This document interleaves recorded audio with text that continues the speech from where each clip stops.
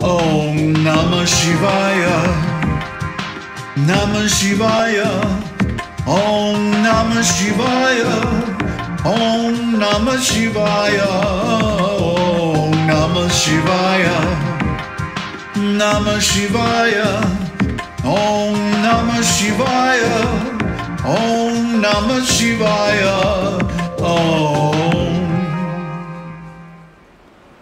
Namaste.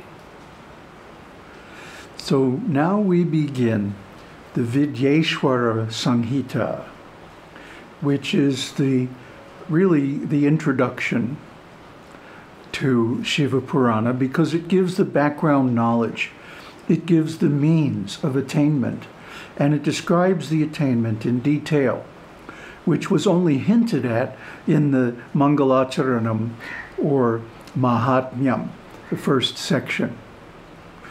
So it opens with a wonderful introduction, a wonderful prayer to Shiva, Ajanta Mangalamajata Samana Bhava, and so on. These are all names of Shiva, the Lord of Ambika, Shankaram Ambikesham, and so on.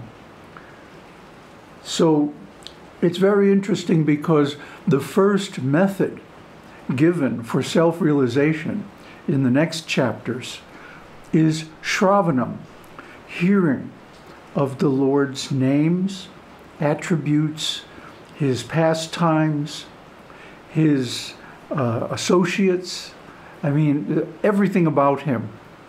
One should hear, not from just anybody or any source, but from the Vedic scriptures, the authorized sources.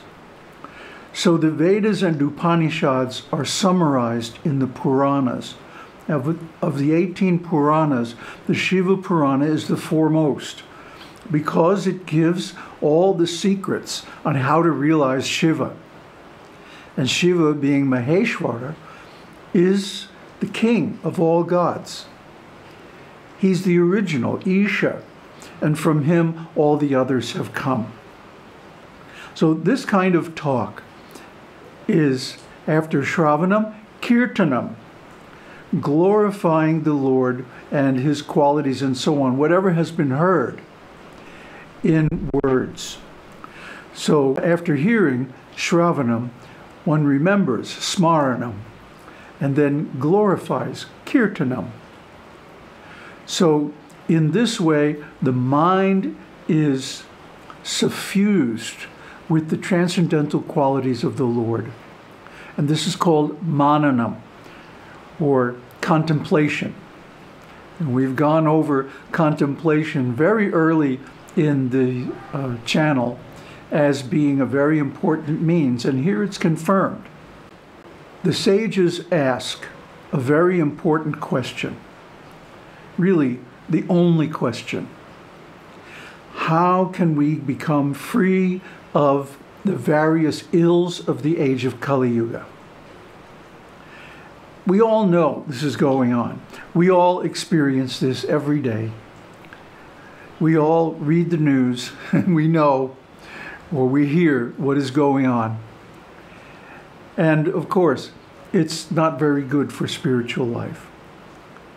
In one way, because it distracts us and it interferes with, conflicts with spiritual values. But in another way, the suffering of the age of Kali is the goad, the impetus, the motivation for performance of sadhana, because the suffering is so great.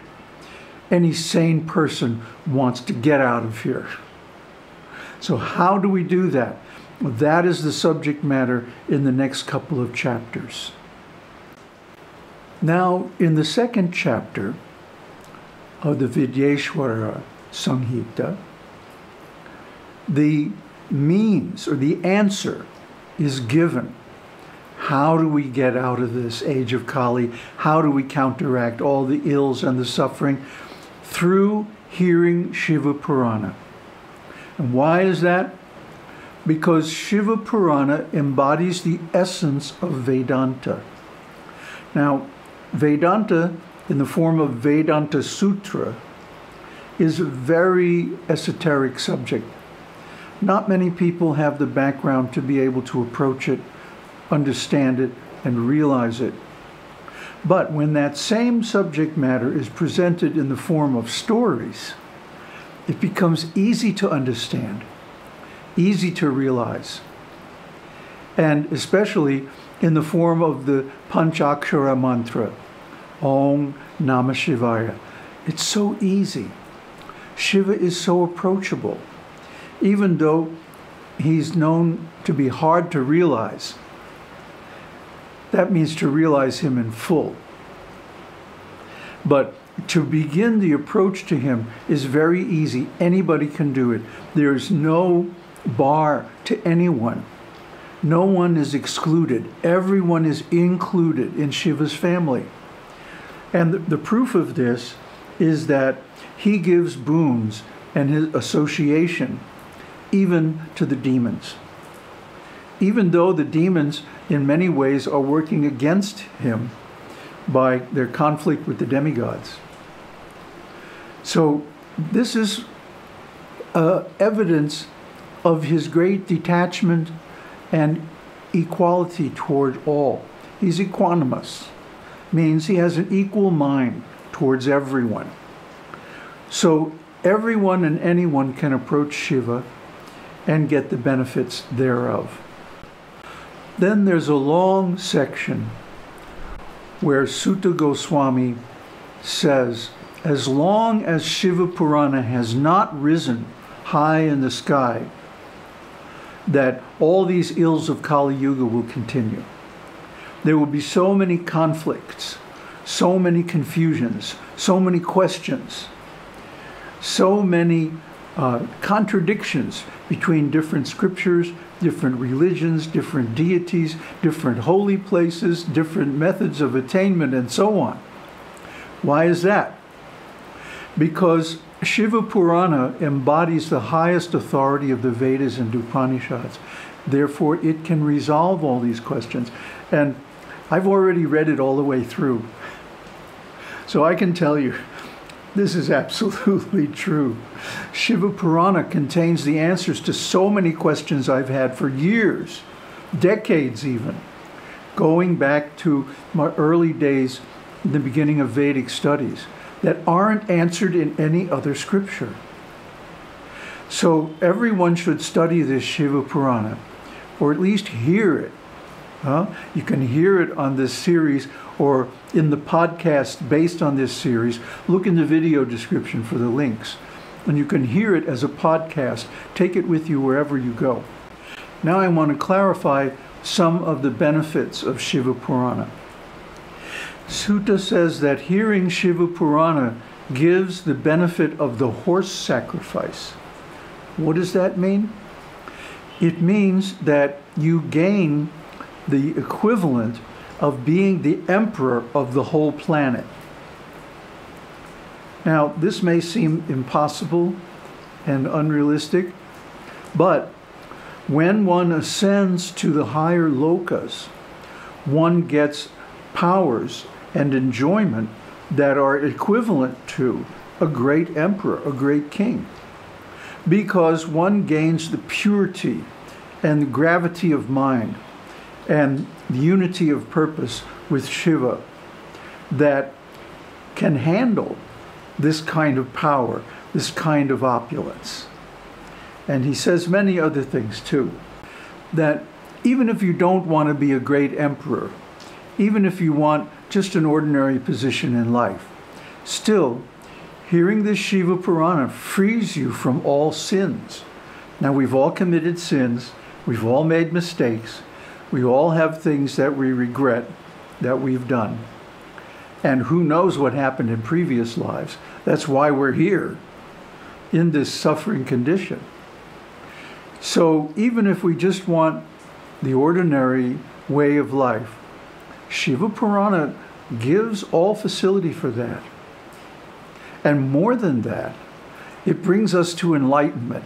It brings us to liberation. And Sūta describes the 5 kinds of liberation. We'll get into that later. That's a rather technical subject, and in fact, we've already discussed it in a previous video. But the point is that Shiva Purana amplifies the meaning of Aum. Aum, the three-lettered mantra, is the essence of the Vedas. That's why before every Vedic mantra and after every Vedic mantra or prayer, Aum is chanted. And this is very important because Aum and Shiva are identical with the Supreme Brahman. This is why Shiva is represented and worshipped as the Shiva Lingam, the formless form, because he is identical with Brahman. His quality of being Brahman is not shared by any other deity. So many people make false claims that this deity and that deity are equal to Brahman or are the Supreme Brahman themselves. But this is not actually confirmed in the Vedic scriptures. The only deity mentioned in the four Vedas and the Upanishads based on them is Shiva. All other gods are derivative, and that's why only Shiva is worshipped in the form of the lingam, as well as his bodily form. All other gods are simply worshipped in their bodily form. And lest you say, well, that includes Shakti also. No, because the linga form embodies both Shiva and Shakti. The stand of the lingam is Shakti, and the lingam itself, of course, is Shiva. So lingam worship is worship of Shiva and Shakti together. And we've all seen the female-male form of Shiva, Ardhanarishvara. So Ardhanarishvara is intimately connected with the origin story of the lingam, which we'll get to in chapter 4. And so I could go on describing these things for a long time. But the best thing is for you to hear and read and actually study this chapter, because it gives the basis of understanding Shiva, who Shiva is, and why he's worshipped as the Supreme Lord. And this is the knowledge that ultimately leads us to complete self-realization and liberation from material suffering. Aum Tat Sat. Aum Shakti Aum. Aum Namah Shivaya.